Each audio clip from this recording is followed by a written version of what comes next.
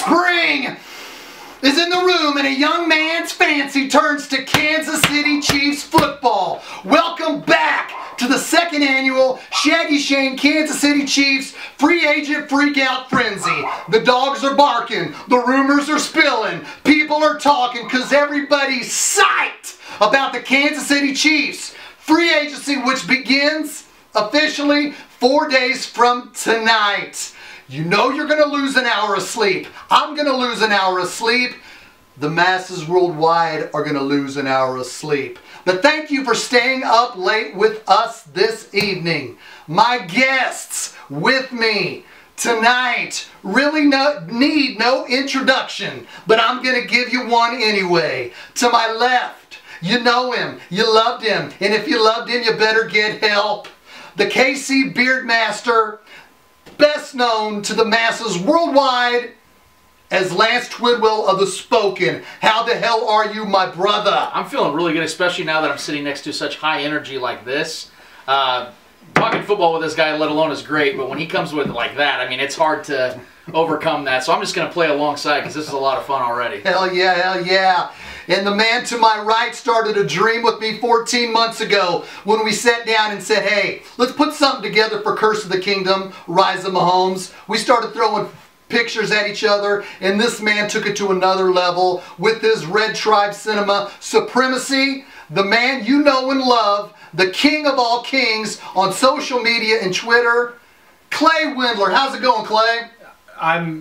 I was having a rough day until I got here, and now I'm like frantic just because of you. So, hell yeah, we're all Chiefs fans. We were at the AFC Championship game a month and a half ago.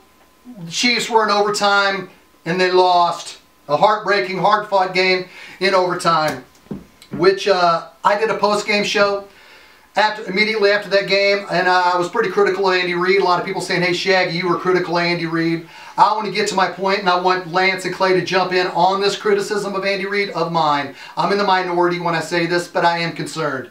I want to go back to April of 2017, right here at Shaggy Shane, one Shaggy Shane Drive with Lance Twidwell. We both talked about quarterbacks. I said I wanted Patrick Mahomes because I felt at that time if Patrick Mahomes could sit a year and learn Andy Reid's offense, he would be a genius because Patrick Mahomes and Andy Reid could show and mentor Patrick Mahomes and show him what the NFL is all about.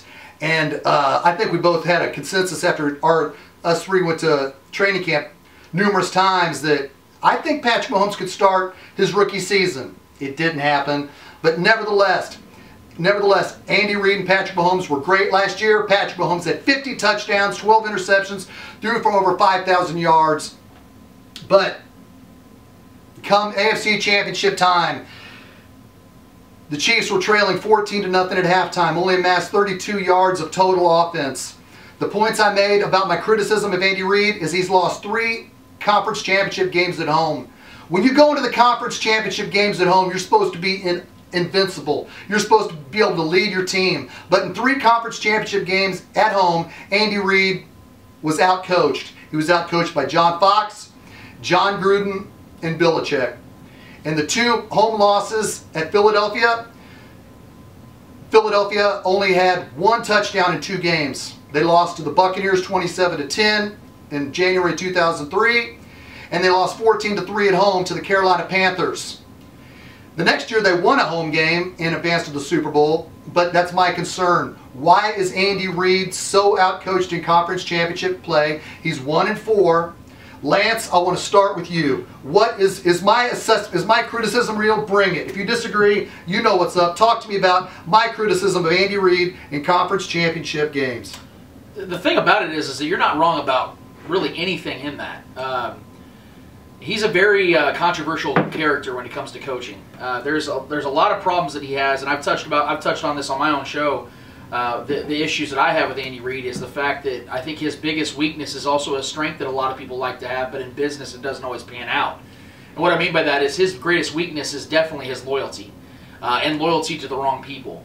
He was loyal to Alex Smith until it was too late when he, like Shane just alluded to, he should have started Patrick Mahomes day one. He didn't do that, and then the playoff game, it blew up in our faces all over again, and it caused more heartache for us and even further trust issues with this franchise. And then he's loyal to a fault with Bob Sutton, giving him a 6th year when he should have been fired several years before then.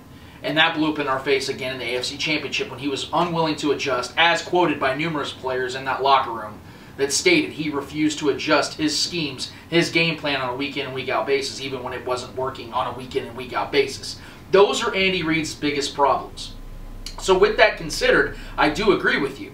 The other side of it, though, and the problem that he is and why he is such a complex individual is because he also does so many great things. And the results are there. Because Andy Reid, despite the fact that he's had a long history of bad and average quarterbacks that he's led further than they ever should have gone, he has had more regular season wins than 5 Hall of Fame coaches in the NFL. Now, those guys do also have Super Bowls, which separate them ultimately from Andy Reid.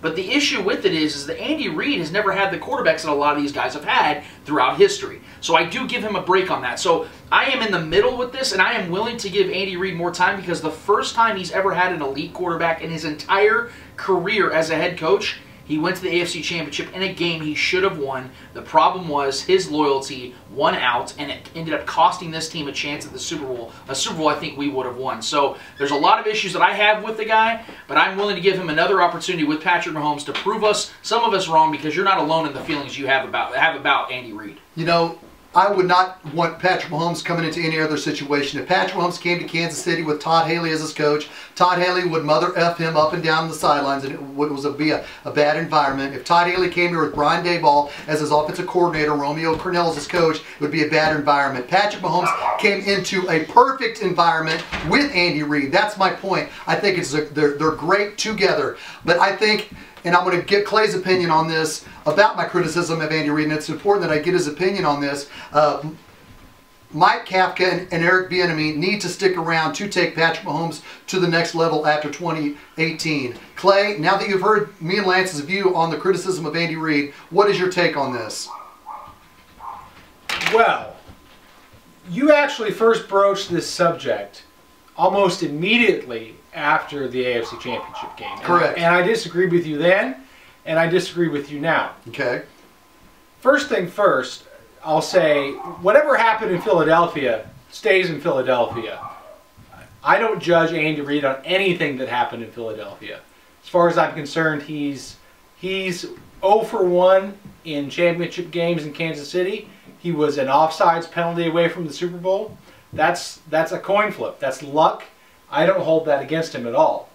And I think any criticism of Andy Reid, if you're going to criticize Andy Reid, you're essentially saying, hey, maybe the Chiefs would be better off without him. And I think that's lunacy. I think the only chance the Chiefs have in the next, you know, the cheap years of the Patrick Mahomes contract is to be locked in with Andy Reid, locked in with Patrick Mahomes, and that's the best chance you're going to have, because anybody else you're going to bring in to coach this team is going to be an unknown, and you don't want that right now. You've built something here. You want to keep that momentum going, and like Lance said, Andy Reid finally has his quarterback. Is Andy Reid any worse than Bill Cowher or Mike Shanahan or Tony Dungy, who didn't win Super Bowls until they got their quarterback? And Andy Reid finally has his, and I think that's going to lead to great things. With Doug Peterson leaving the Kansas City Chiefs as offensive coordinator, taking the Philadelphia Eagles to a Super Bowl victory, Matt Nagy leaving Kansas City as offensive coordinator, being the 2018 NFL Coach of the Year, how important is it to you, Clay, I'm going to start with you first, to keep either Mike Kafka or Eric Bieniemy? And if, let's say in 2 years, when Andy Reid does retire, if you had to pick, would you be happy with either Mike Kafka and Eric Bieniemy? Right now, I don't want to see any change in the Chiefs' offensive staff. I feel like they could survive it because they survived losing Doug Peterson last year.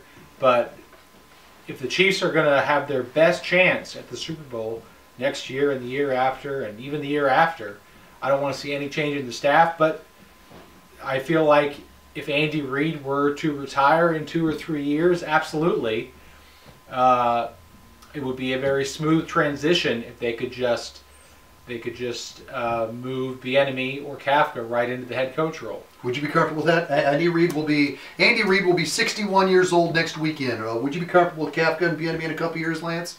It's tough to say right now because I don't know the value, the significant value those guys play, in particular with Patrick Mahomes' development, because he is still developing, as crazy as that sounds, with him having the second, maybe the greatest season we've ever seen a player have at only 23 years old.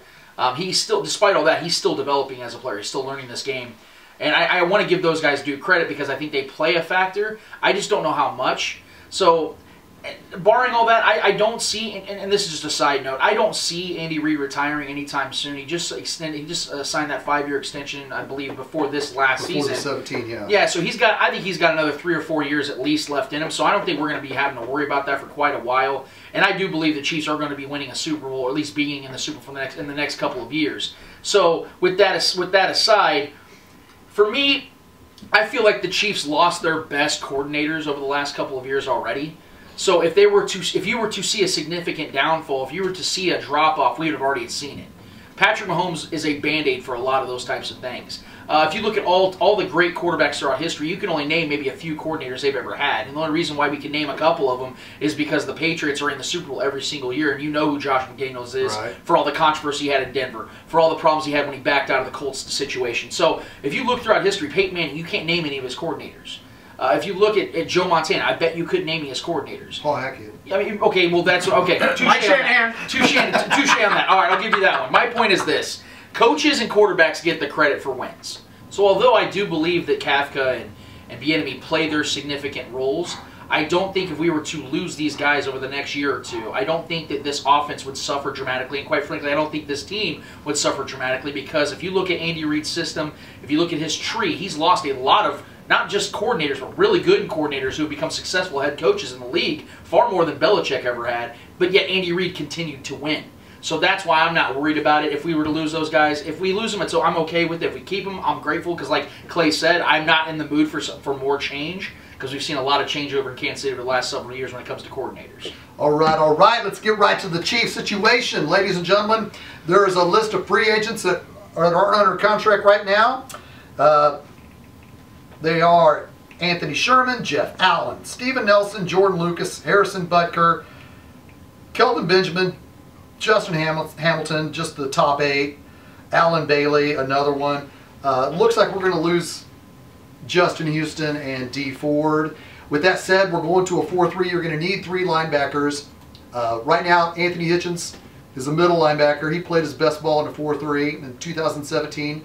Pro Football Focus said Anthony Hitchens did not miss a tackle because he had the 2 interior linemen in a 4-3 playing in front of him. He was terrible in a 3-4. Dorian O'Daniel will be the linebacker opposite of Anthony Hitchens. Lance, who do you like? I mean, I know we don't know exactly yet who's going to be that third linebacker. What do you see happening with the Chiefs in that situation if they're going to go to a 4-3 March 9th? I know a lot of things can happen. What do you think about that situation? Is it a concern to you? Oh, yeah. Do you like somebody? Oh, it's a concern because as we talked about even before the show and as I've talked on my show as well, that the Chiefs are going to have to answer that position probably early in the draft or go and sign a veteran free agent. The problem with the veteran free agent is the market is going to be high. You're looking at spending at least $13 to $15 million a year on a guy at that position. And I don't think that position needs to be filled with that type of money attached to it because you already have Tyreek Hill, Chris Jones that you're going to have to pay significant money to in this offseason alone. And with the Chiefs only having around $30 million in cap space as it is, and the other pieces you're going to have to move in place in order to even be able to afford guys like that at those positions, I don't think that's worth it. I think the Chiefs need to be able to build around other pieces in free agency and draft their guy at that other position. Dorian O'Daniel will be the will on the other side of Anthony Hitchens. I fully expect Anthony Hitchens to play better because he couldn't play any worse this year in the new scheme. And I think that a guy next to him is going to have a lot of pressure off of him because those other 2 guys are going to be the ones that everyone's looking at. So I definitely think if I'm the one that's making that call, I think the Chiefs need to answer in the mid-rounds with that position and get their guy who they believe, even if they need to trade up, who they think is the guy for that position for years to come. Right, right. And a lot of Chiefs fans are freaking out. They don't understand the difference between a 3-4 and a 4-3. They think, oh no, we're going to lose Justin Houston and D Ford. Those are prime sack. Those are prime guys that create sacks. In a 4-3, you want your defensive ends, either Tano Pasnio and Breland Speaks on the outside, getting pressure to get on the quarterback in a 4-3. But not to forget about the pressure on sacks. And I want to talk about corners for a second. They got Chardarius Ward, who's a big body size cornerback. Right now on the other side, Steve Nelson is more than likely gone, so you're just going to have Chardarius Ward and Kendall Fuller. Is there any free agents that you like, Clay? Is there anybody that you would like to see the Chiefs get in free agency or in the draft to take away from Steven Nelson's absence if he indeed leaves? Well, in general, I'm not a huge fan of spending a whole crap ton of money on free agents, especially the way the Chiefs are set up now, where they have a lot of players they have to pay coming up. What I do like the idea of, though, is signing a veteran cornerback who has a lot of experience and maybe might come cheaper. When you look at how the Chiefs corners played last year, just mental mistakes really killed them. Like the 2-point conversion in the Chargers game, huge mental mistake.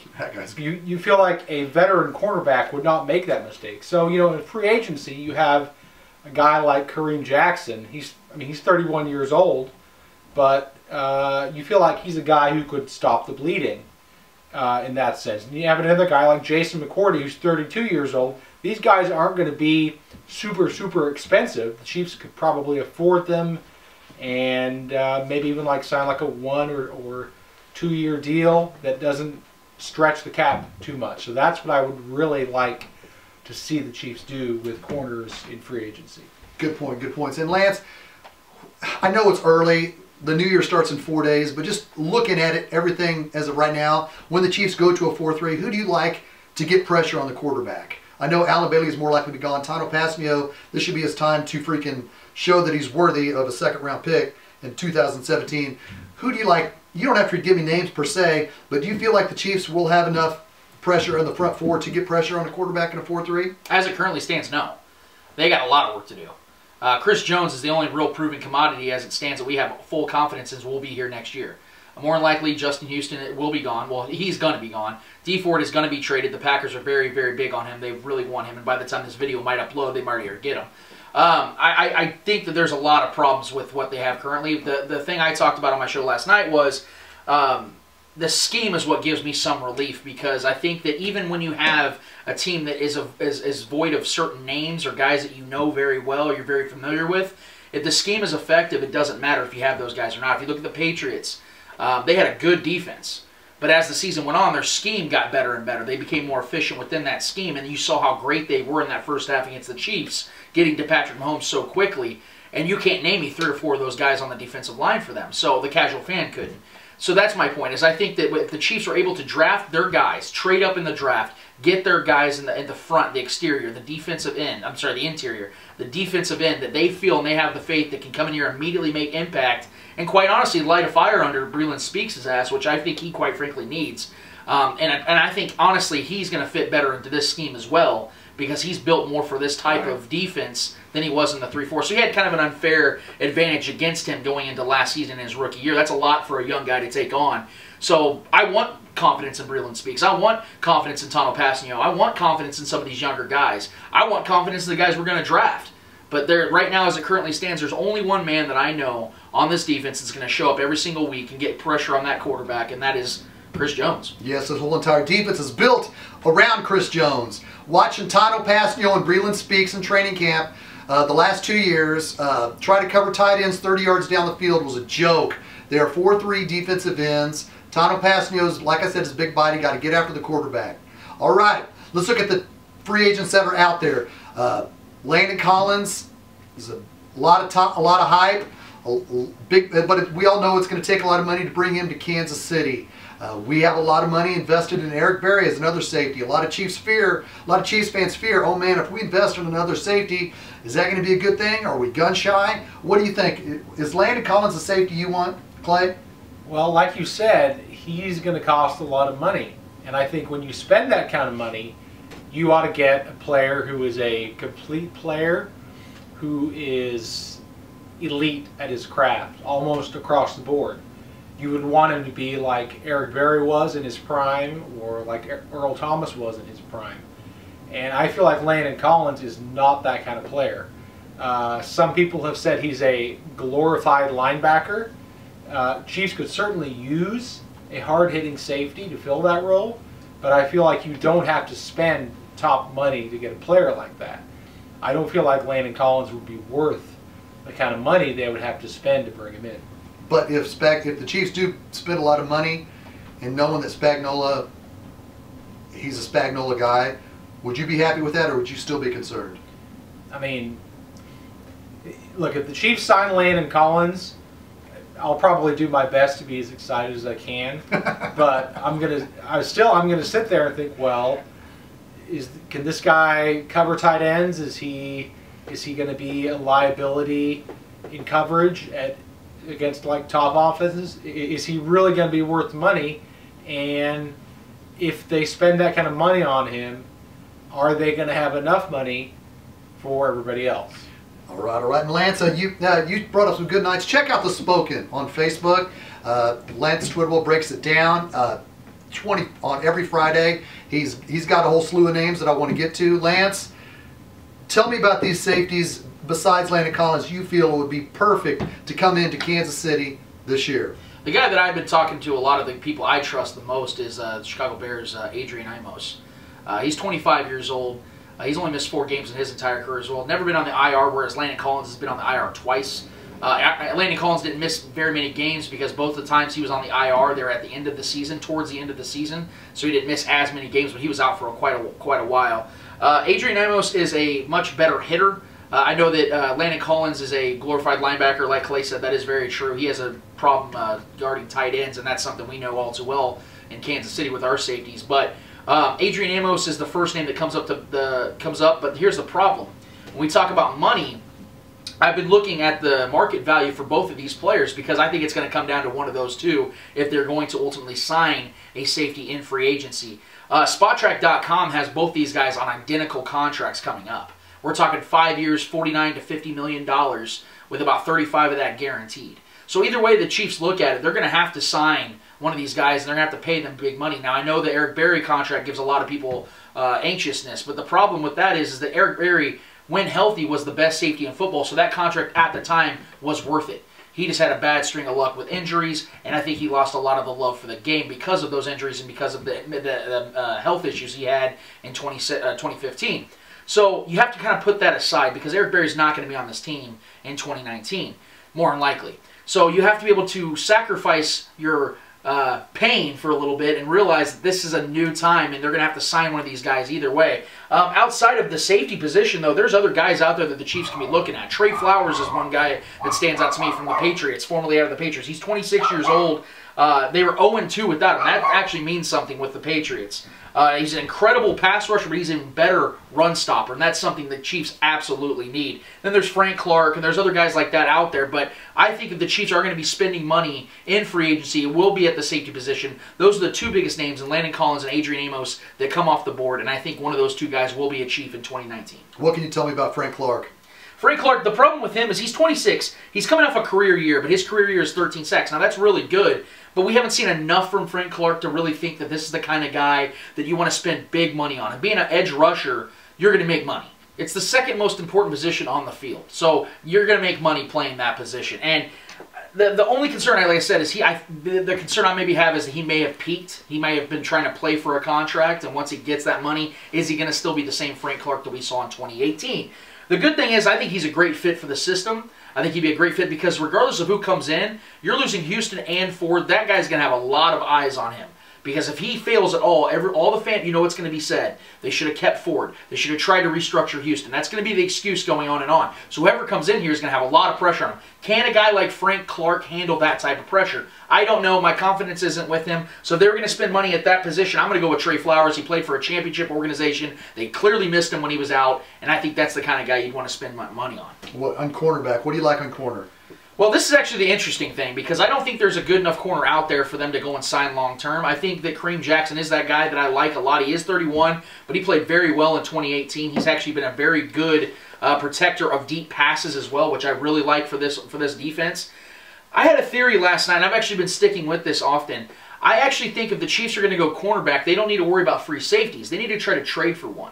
And the guy that I would actually love, and I've been saying it since last season, was Patrick Peterson out of Arizona. Word! Now, see, this is why it's so beautiful. He's an elite 28-year-old cornerback that's never really had any significant injuries, at least over the last few years. Saying. And he only has $23.5 million left on his deal. With that type of value and that kind of great player, you bring him into this system. You give the Cardinals a couple mid-round picks or a first and a couple mid-round picks that you accumulate from a D Ford trade. Preach it. You automatically put yourself in a position to have a guy that can travel, something we haven't had here in years with Bob Sutton's system. You can have that guy traveling against the #1 wide receiver every week. Hell yeah! You draft your cornerback. That's what I'm talking about. No pressure on that kid to come in here. Whatever position you draft him in, he has no pressure because you have Pat Pete being your #1 guy, and then you move Kendall Fuller back into the slot, which he was the #1 graded slot defender in the NFL in 2017. So you move him back to his natural position. All of a sudden, you have solidified your defensive backs. And again, they're going to sign either Landon Collins or Adrian Amos, one of those two guys. So you have automatically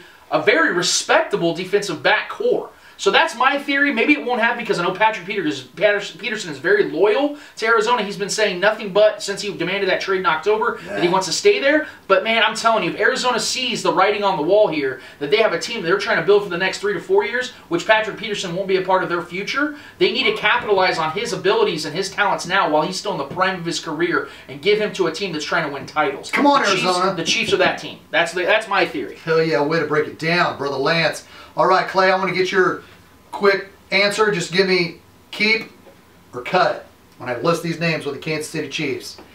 Anthony Sherman. Keep. Jeff Allen. Cut. Steve Nelson. Keep. Safety Jordan Lucas. Keep. Harrison Butker. Keep. Kelvin Benjamin. Cut. Terrence Smith. Cut. Chris Conley, wide receiver. Cut. Charkandrick West. Keep. Jordan Devey, third string center. Keep. Mitch Morse. Keep. Alan Bailey. Keep. And all that weed, tied in Demetrius Harris. Cut. Thank you. All right. Mitch Morse, which brings me to... Mitch Morse suffered a couple of concussions. He's going to be an unrestricted free agent. We're going to go to the offense here. What is your concern about Mitch Morse concussions? You know, you said you want to keep him. Are you concerned with that? Do you think he's been able to shake it off? Do you like what he can bring to the Chiefs in 2019, Clay? Well, you know, the concussions are a concern, but I feel like if you go back and watch the AFC Championship game again, and you watch the Chiefs line just not knowing what to do in the first half against the Patriots, right, and their stunts and the schemes they pulled with their pass rush, I don't want the Chiefs to enter next season with a brand new center, especially with a young quarterback, and have uncertainty at that position. So for me, I feel like, especially because of the concussion thing, Mitch Morse is not going to draw a huge contract in free agencies. The Chiefs should be able to keep him, and then you could keep your... I mean, when healthy, he's a very good center. So if you keep him, and you can keep some semblance of continuity on the offensive line, and that's what you want going forward. All right. What do you think about Mitch Morse? Are you concerned with that? Would you? Yeah, I don't want Mitch Morse any more on this team. I mean, I agree with what Clay's saying. When he is healthy, he is a damn good center. Problem is he's missed over 17 games over the last 2 seasons. And although I do agree with the sentiment that you want to keep Patrick Mahomes protected up front, if you're not on the field, you're not protecting him anyway. So I'm not going, because yeah, he will not demand high dollar, but any money spent on a center that can't stay on the field to me is a waste of money. So although he is only 26 going on 27, I don't trust a guy who's had several, not a couple, several concussions in his early 20s. I don't trust that he's going to be a guy that I can have on the field on a day in, day out basis when we're trying to win Super Bowls.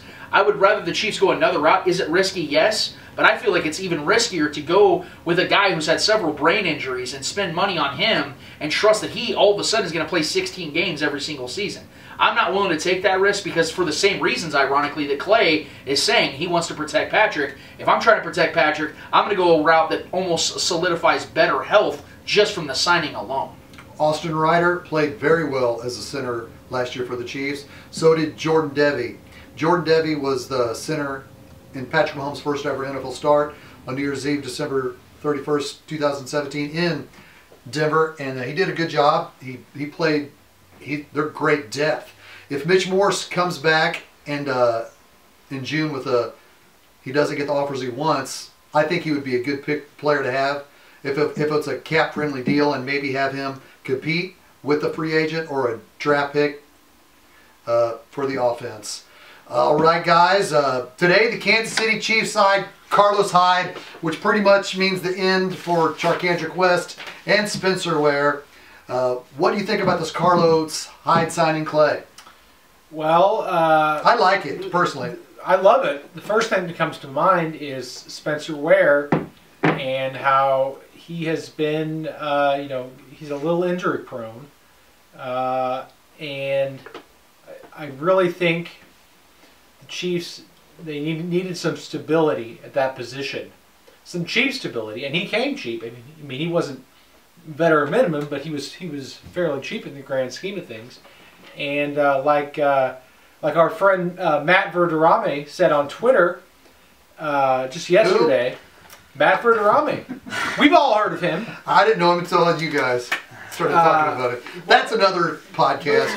Like he said, though, about Carlos Hyde. I think he's holding this L accordingly from the smoking. Like Matt said, go ahead. Carlos Hyde he's a big back, which fits the mold the Chiefs have had here recently with Spencer Ware, and he's a good receiving back. He's good in the receiving game, in the passing game, and that fits what they want to do. And he's relatively young, and you never want to spend big money on running backs. We've learned that lesson the hard way. Same. And I think a guy like Carlos Hyde is exactly the kind of guy that the Chiefs should be signing at running back. I think this ends any talk of any crazy talk of Le'Veon Bell. Thanks, Chris Jones. And I don't want to see the Chiefs such a tease draft a running back, before the 5th round this year because Chris Jones, can you believe you did that? If I can finish, go ahead. I really don't want to see the Chiefs draft a running back before the 5th round this year because with Carlos Hyde, they have everything they need in the backfield. Great point. The last time the Kansas City Chiefs gave a lot of money to a running back was Jamal Charles near the end of his prime. The last time the Kansas City Chiefs drafted a running back high in the draft was in the 2nd round, Niall Davis. He's gone. The Chiefs seem to pick up anybody. They get some nobody in 2015 named Spencer Ware who comes in these newfound glory. They get some nobody in Charkandrick West, and he comes out of nowhere, and he's great. In this offense, bring in some running back out of nowhere. You can bring some running back out of nowhere, and they will be solid next to Damian Williams. Speaking of Damian Williams, he was the 3rd string running back of the Kansas City Chiefs. In this offense with Patrick freaking Mahomes, he's glorious. The Chiefs' offense is glorious. I mean, son of a bitch! What can you say about this Kansas City Chiefs offense? If somebody would have said before the 2018 season began, oh, Patrick Mahomes is going to pass for 50 touchdowns and 12 interceptions and 5,000 yards, and the Chiefs were going to be the #1 seed in the AFC, we would have thought, man, I bet you the Chiefs blew out a lot of opponents. The defense sucked, but we're looking ahead. Take a Spagnola. We were right there. All right?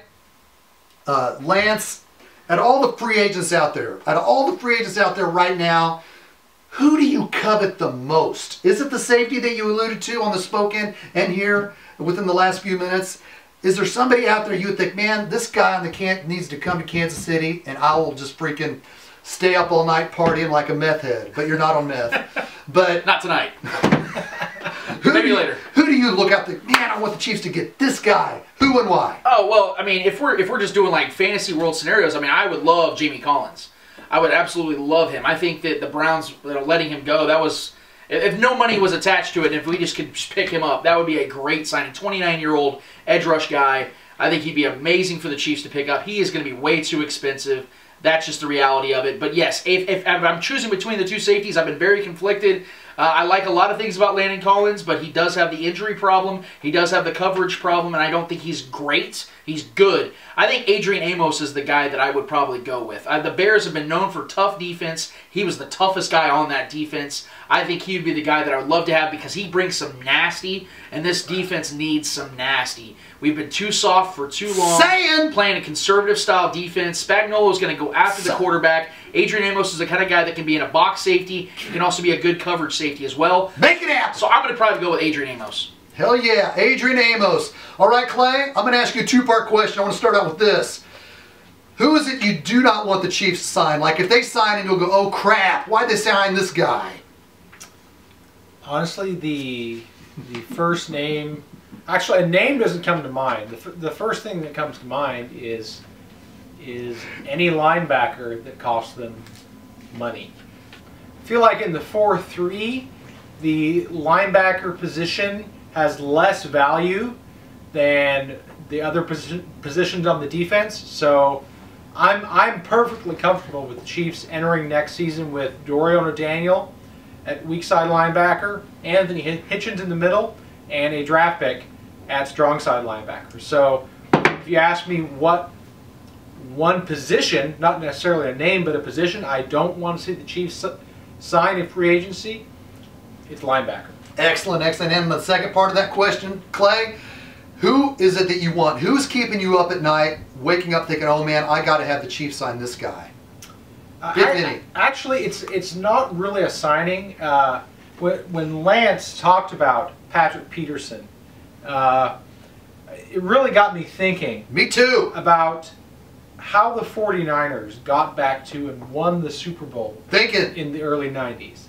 In 1992, the 49ers couldn't get past the Dallas Cowboys. Nope. In 1993, the 49ers couldn't get past the Dallas Cowboys. In 1994, the 49ers said, you know what? Prime time. We have to get past the Cowboys. We're going to sign Deion freaking Sanders. The best. If the Chiefs want to get past the New England Patriots, got to do it. Go get Patrick Peterson. Go get it. Hell yeah, great points, Clay. All right, damn good points. All right, Tyreek Hill, rumor-wise, and it's pretty much from a reliable source we're all hearing, Tyreek Hill's about to be paid a big, fat contract. I myself am concerned with that. No, I don't hate Tyreek Hill. I love Tyreek Hill. Tyreek Hill is the most explosive weapon in the National Football League. He sends fear through all defensive coordinators. You can do so much with him.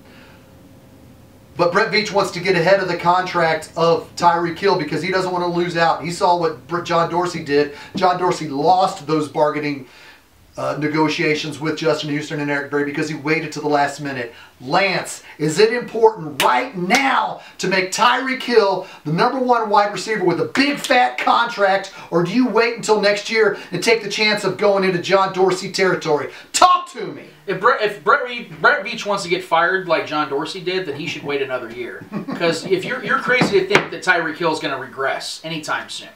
This guy is actually getting better at football. He's already an incredible athlete. Bring it! The speed, the agility, all that stuff is just athleticism, sheer athleticism. But if you watched him this last season, he was getting so much better at his route running, his timing, his footwork. Those are things that are going to get better because he knows he's on the verge of superstardom. In fact, he already is there. But he could put himself in a position to be one of the all-time great receivers we've seen. He has that type of talent. If he can practice, he can match that with his practice and his work ethic. It's going to be incredible, especially with the arm of Patrick Mahomes throwing the ball. As far as the contract is concerned, I am in full support of it. They need to sign him to whatever. Back the truck up on him, man. Put the money on him right now. And the reason why I say that is because of the fact that he has just turned 25 years old. You get him on a 5-year deal right now, he won't even be 30 years old by the time that contract comes up. Cheetah! So that way you can have him use his prime up. And I know that sounds kind of screwed up, but it's the truth. It's a business. You get him in the prime years of his career, pay him that big money, you front load that with the guaranteed money in the first 3 years of that contract, you get that 5th-year option. You can decide at that point, is he worth signing at 29, 30 years old? You can revisit that. In the meantime, you are solidifying the best and perfect, he's the perfect fit for Patrick Mahomes' style and skill set. You patch him up for at least 4 or 5 years with Patrick Mahomes. You are sustaining greatness on the offensive side. This offense is never going to take a downfall with those two paired up together. You look at guys like Peyton Manning and Marvin Harrison. You saw that 1 year with Tom Brady and Randy Moss and what they did. It is the same exact situation. You have to sign this guy. It would be crazy for the Chiefs to let him go out there and prove it 1 more year and then have to pay him $120, $130 million as opposed to $95 to $100. Hell yes. All right. Clay, hold this phone. You're Brett Veach. It's ringing. Bring. Hey, Brett, this is Cliff Kingsbury, the Arizona Cardinals. I want to give you the #1 overall pick for Tyreek Hill. What do you think? So Tyreek Hill won't be traded to the Arizona Cardinals. All right. Clay, next question. Do you feel that Tyreek Hill is worth the big fat contract that Lance says he is? To me, Tyreek Hill is the most valuable non-quarterback in the game of football today. And one thing, Lance touched on this, about the fact that Tyreek Hill is only going to get better and better.